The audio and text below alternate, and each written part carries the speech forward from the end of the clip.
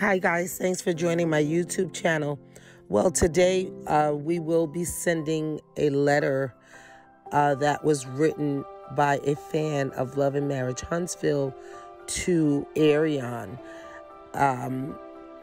It is a very direct letter. It is filled with a lot of wisdom and knowledge based on her perception of what took place and the timeline of the Arionne and Martell's scandal. Okay, so thanks again for tuning in. Be sure to like, comment, and subscribe, and I'll talk to you guys soon. Thank you. Dear Arionne, I mean no shade. Please keep reading until the end.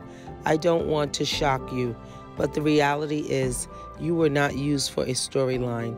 The storyline was about Martell and his wife having marital problems, mainly because of his being unfaithful to his marriage vows.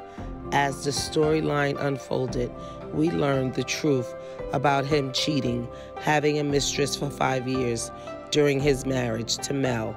As that storyline unfolds, more references were made about the person Martell was having an affair with for 5 years. She was referred to as a peasant mistress, someone who does the things in the bedroom that he likes.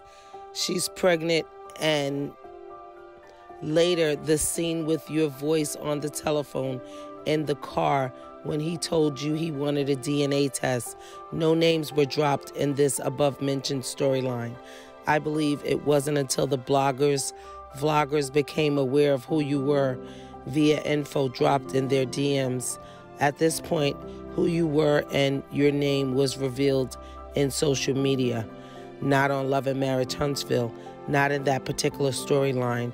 I don't believe anyone has mentioned your name, not ever. Martell, he's only made references. So I would like to encourage you to move on in your life. Put this said chapter behind you. There is nothing honorable about the role you played in the breakdown of someone's marriage.